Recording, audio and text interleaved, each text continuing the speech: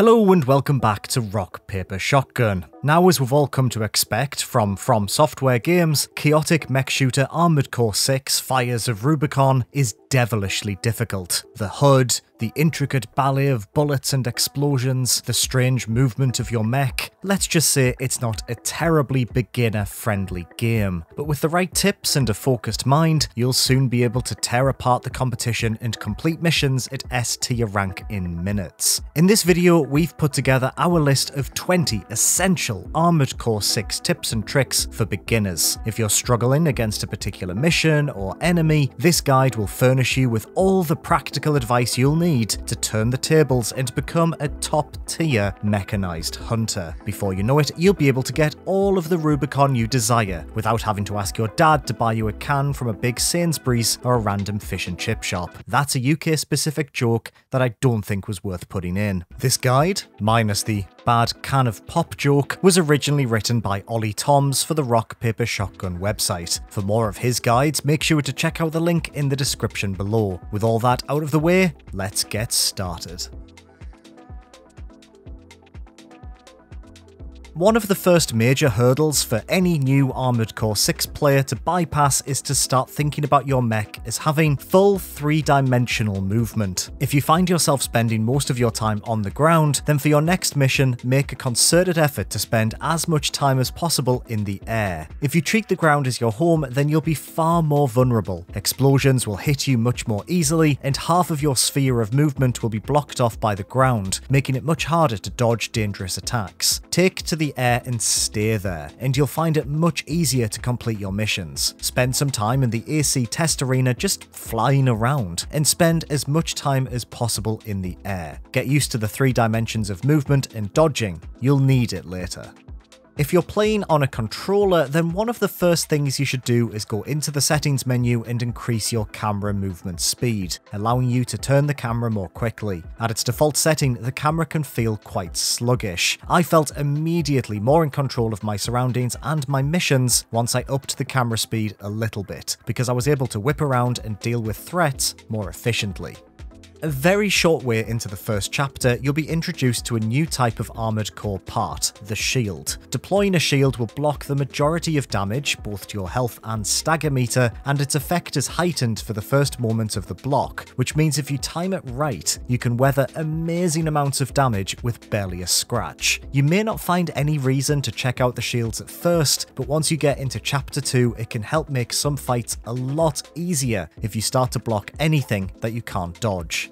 At first, the HUD for Armored Core 6 may seem overwhelming, but it actually does a remarkable job of conveying information at a glance, particularly around the targeting reticle. At the top of the reticle, you'll see the target's health, and above that, their ACS gauge, which is basically their stagger meter. To the lower left and right, you'll see the current ammo and status of your 4 weapons, whether they're reloading, overheated, and so on. When targeting an enemy, you'll also see your missile lock readiness and targeting tracking reticule. If the target tracking reticule is red, this means your shots will automatically track and hit the target. How quickly and at what distance the reticle turns red depends on your mech's FCS, one of the inner parts of the mech you can customize in the assembly screen. Now, this is a lot of information to pass, especially when you're avoiding a torrent of enemy missiles, but understanding this UI is essential to your success. Keep an eye on it, learn it, it might just save your life. Partway through Chapter 1, you'll unlock the Arena, a game mode where you can fight one-on-one battles against other AI-controlled armoured cores. The prize for winning these fights is OST chips, which you can spend to unlock OS upgrades that affect your mech regardless of how it's been put together. The best OS upgrade to pick early on is, in my opinion, the Weapon Bay. Unlock this OS upgrade and you'll gain the ability to use arm weapons in place of shoulder weapons, giving you a huge amount more flexibility in your builds. If you add an arm weapon to a shoulder, then tapping the shoulder button in-game will switch your arm weapon between the 2 weapons on offer, allowing you to quickly switch to the weapon that best fits your current situation. If you're struggling to deal enough damage early on, then melee options are the way to go. By going close range, you risk taking more damage yourself, but the rewards are well worth it and oh so satisfying. You can take down the first boss with just a few well-timed, well-aimed smacks of the pulse pulse blade, and as time goes on, you'll unlock even more potent melee options that can bring even the strongest bosses to their mechanical knees with a single strike. Staggering larger enemies is the holy grail of efficient mech killing. Any damage you deal with any type of weapon will increase an enemy target's ACS gauge, the stagger meter, but explosives are by far the best weapons in Armored Core 6 for staggering enemies quickly. If you're struggling to defeat an armoured tetrapod or a powerful boss, focus on explosives like grenade launchers and missiles to stagger them before attacking with your strongest damage-dealing weapon. While staggered, enemies take vastly increased damage, so the most efficient way of winning a fight against a dangerous enemy is to stagger them as quickly as possible, then deal as much damage as you can before the enemy recovers.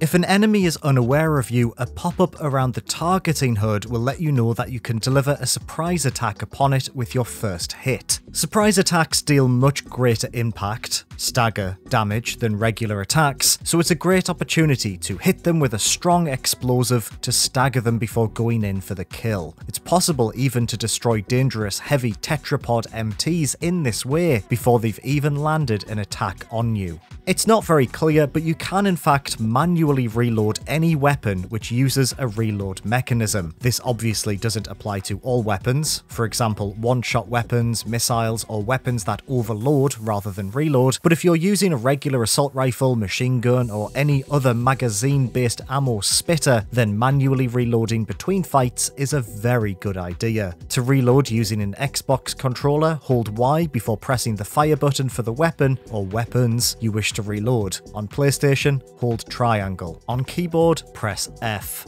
A huge part of success in Armored Core 6 involves adjusting your mech to suit the dangers you face in each mission. If you stick to just one design across all missions, you're likely not to get far at all. Anytime you run into issues with a mission, ask yourself the following questions. What kinds of attacks are damaging me most? Would extra speed or blocking capabilities help me survive longer? Should I focus more on dealing health damage or stagger damage? Am I running out of energy too quickly? Can I build a mech that stays out of the enemy's effective range? Don't be afraid to use the money you've earned buying extra parts from the shop and trying them out. You can almost always make a mech that's better suited to the current mission than your current design if you spend just a few minutes thinking about what you'll encounter in the mission. If you keep dying, remember you can swap mech parts out before restarting from your last checkpoint. This is handy if you're looking to change tactics without restarting the whole level.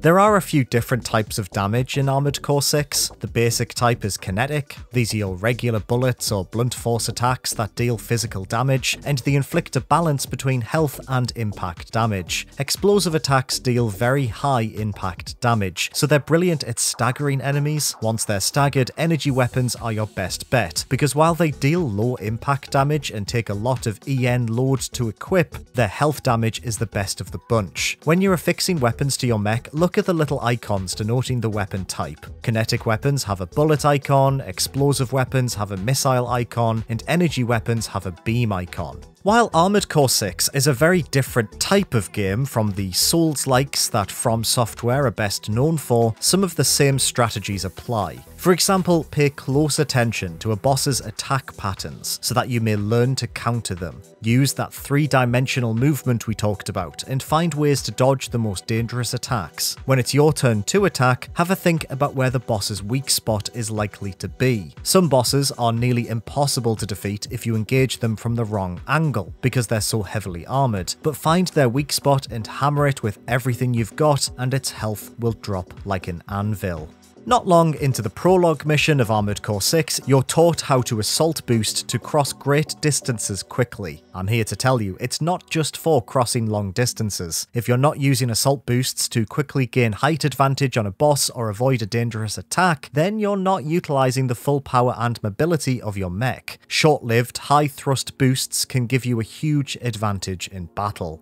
The levels and maps in Armored Core 6 are surprisingly large and intricate, and, particularly in later chapters, there are often several hidden areas where you can find data logs, part containers, and special encounters with dangerous enemies. Scanning is a very good and easily overlooked tool in your arsenal, which not only allows you to see enemies for a short while through walls, but also can give away these hidden locations. So if you're hunting for the final battle log in a mission area, make sure to utilize your scanning ability.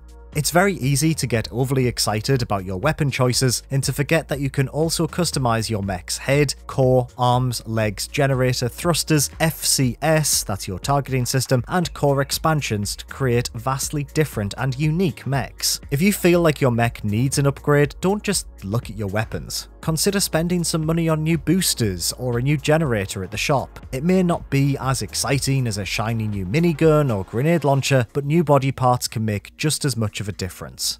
Of all the mech parts you can customize, legs offer the widest variety of playstyles. There are 4 types of legs to choose from, and multiple of each type. We have bipedal, well-balanced, average in every way, reverse joint, very high jump height but easily staggered, tetrapod, slow but strong and can hover in the air for long periods, tank, extremely strong and highest load limit but very low mobility. I strongly urge you to try out each leg type more than once because they all can make for devastatingly powerful Armored Core builds in the right circumstances. Did you know that you can expand the stat screen for any mech part in the assembly or shop menu? Armored Core 6 is packed with handy stats, and one of the most important to check out is the ideal range of any kinetic weapon. Heavily armored enemies can actually ricochet your bullets if you're too far away from them when you shoot, which means you'll do next to no damage to them. You'll know if bullets start to ricochet because the word ricochet will appear next to your targeting HUD while you're shooting. The ideal range stat of a weapon gives you a good idea of how near you have to be to an enemy for your shots to deal maximum damage, even through tough armor.